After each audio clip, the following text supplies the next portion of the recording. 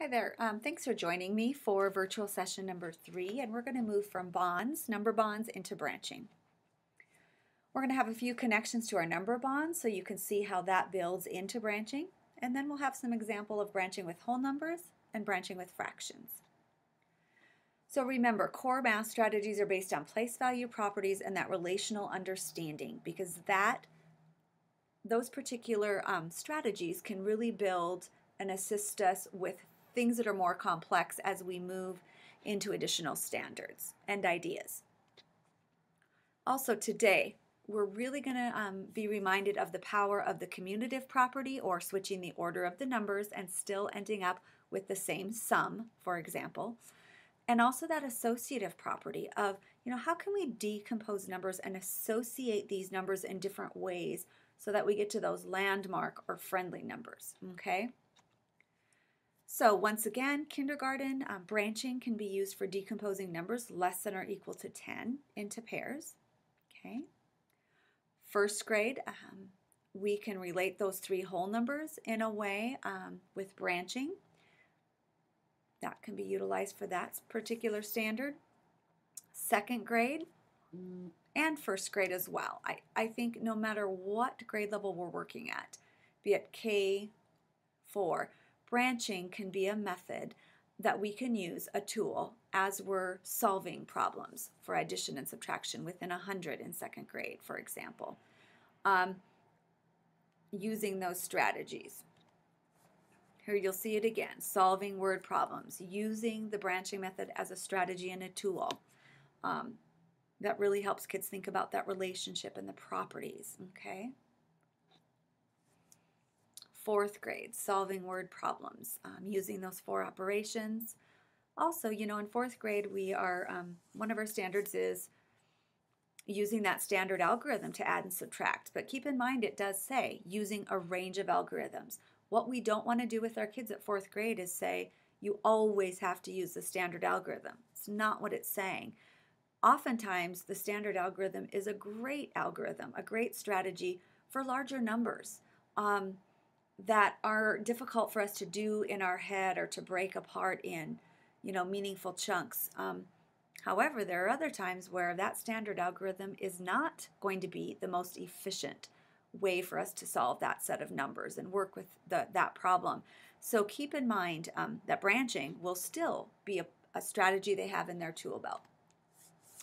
And then, while all that work we're doing with number bonds and branching in K3, 4 really lend itself to transferring that knowledge, that understanding of part, whole, and the properties into how we work with fractions. Now what you're going to see is the benchmarks, or those friendly numbers within fractions, is really 1 whole, 1/2. How can we decompose these fractions so that we can work with them and really think about their quantity? So this is going to be really powerful here. Okay, so connections to our number bonds. Just keep in mind that as we work with number bonds in those primary grades, that we're seeing those number bonds both vertically and horizontally, okay? Because what you'll see here is, maybe they see these number bonds with circles and with squares, and they go horizontally for a while, but you'll see that it's really helpful for them to see them vertically. As you can see, as we work into branching, we basically just get rid of those shapes, and now we have just the numbers listed there, okay? So that's kind of a nice building block. Now remember, when we did some number bonds, I really want to remind you of the power of context. That is when any of these strategies are most powerful, rather than working with those naked numbers. So here, students were just given the picture of 2 male lions and 3 female lions, for example, and they created a context and an equation. So for example, they might say, well, there were 2 male lions, 3 female lions, there were 5 lions altogether. 2 plus 3 equals 5, okay, and so forth. And really creating or contextualizing along with the tool that we're using is powerful. Here's another example. You could quickly gather a picture, either one that you take in your school environment or of things that are interesting to the students, and we can use number bonds to create context and engage in story problems, finding the missing add-in, seeing that relationship. Okay, here's an example of a classroom perhaps. every day. Maybe you do hot lunch and cold lunch. Why not use those number bonds that we've been working on to create the context, solve the problems, have some math discussion? All right, so let's step into branching. Before we get started, you are welcome to just follow along with me. I'm going to do some sample problems. You can grab a piece of paper, do these with me, pause the video, whatever works for you. But if you'd like, the problem sequence I'm going to be doing is actually something you can print up if you like. This is not intended to be handed out to students, but just a resource for you to learn how to proceed through branching strategies. So if you go to the tiny URL listed and go down to virtual session number 3, you will see a link for branching practice, okay? All right, so you can go ahead and grab a piece of paper or your practice sheet and watch and then join me so that you can practice these strategies. Feel free to pause the video at any time, okay? So let's do our first example. So 8 plus 17. Now, using the branching strategy, I just think about how can I decompose these numbers to make friendlier landmark numbers. So I'm going to think of 2 plus 15 being the same as, notice this looks kind of like an equal sign that's slanted, and then I go ahead and combine 8 and 2. So 8 plus 2 is 10, plus 15 equals 25. Now you might have kids that say, oh, I took 2 from the 17 and got 10, and then I added 15. This is a visual representation of that, okay? You could also have your students represent this with equations of 8 plus 2 equals 10, and then 10 plus 15 equals 25. So you can set those parameters, okay? Let's do another one. How about 9 plus 6? Now, you know, we used friendly or near tens as a strategy, so I think branching can really show that, where here we think of this as 1 plus 5 is the same as 6. So 9 plus 6 is really the same as 10 plus 5. So you've probably done these with 10 frame cards or visuals, and now we can see it being a little bit more abstract here. Okay? One way to decompose that.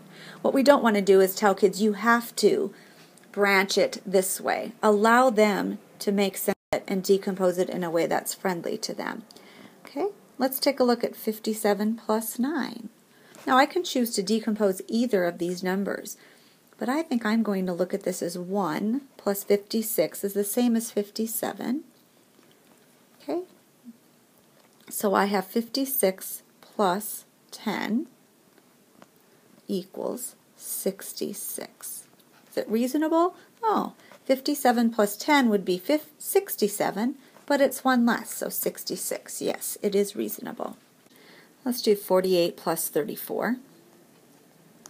All right, so how can I think about this? I'm going to go ahead and actually do this a couple different ways. I'm going to think about this as 2 plus 32. Okay, getting to multiples of 10 is a very powerful strategy. And so here we have 50 plus 32 equals 82.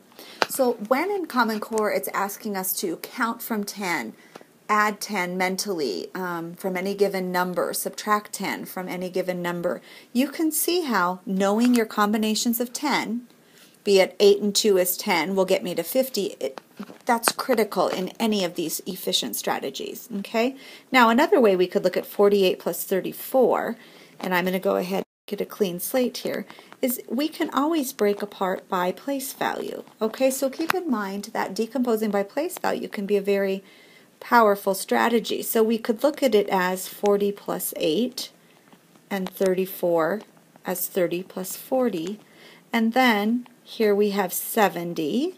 40 plus 30 is 70 plus 12 equals 82. Okay? Now, sometimes what kids kind of do is they get shortcuts using this branching strategy.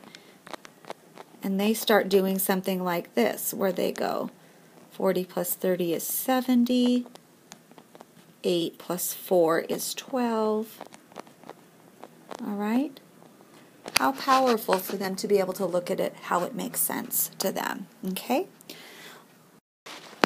Let's take a look at the problem on page 2, 86 plus 199.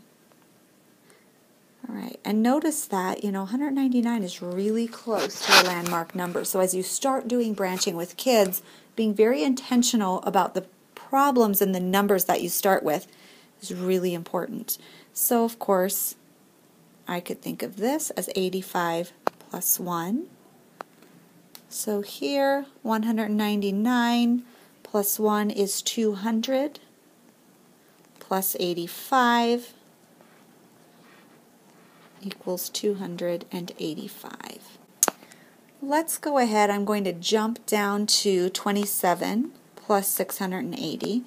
Reminding your kids about that commutative property. I can start with either number as I'm adding, okay? So in this case, I'm going to go ahead and break this apart by 7 plus 20 equals 27, okay? And 680 plus 20 more equals 700 plus 7, or 707. Once again, knowing that 80 and 20, those friendly combinations of 10, is 100, gets me to the next 100, is critical. Okay? Is it reasonable as I look at the quantities? It is. Okay? Now, there's other ways we could have broken this number down, okay? But that was the one way that I chose to do that. Okay? All right. Hey, thanks for joining me today. I hope that was really helpful to you and you got a better idea of decomposing and the power of those properties of associative and commutative as we do decompose those numbers. I want to stop here, and next time we come together we're going to go straight away into using branching with those other landmark numbers. Earlier today, one of the specific standards we related to was the standard in which we're adding and subtracting fractions, for example, and how we can use branching to help us with that. So we'll see you back next time, and thank you so much.